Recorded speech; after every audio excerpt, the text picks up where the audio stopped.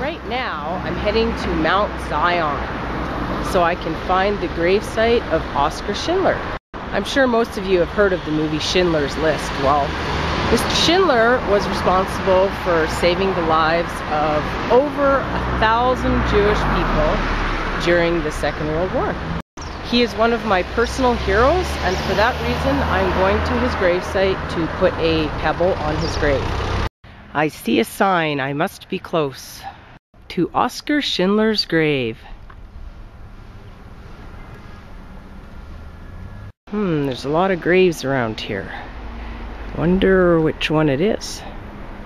I'm not sure, but I'm thinking it's that grave right down there, because I know that people put pebbles on his grave as a sign of respect.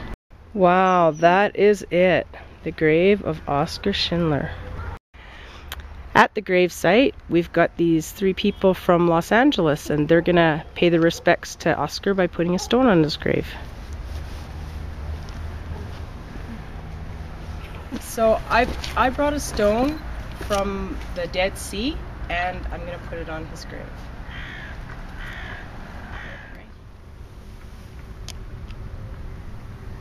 God bless you, Mr. Schindler. The Dead Sea is a place of healing, and that's why I chose that stone. Right there. And Oskar, I think, helped to heal the world as well.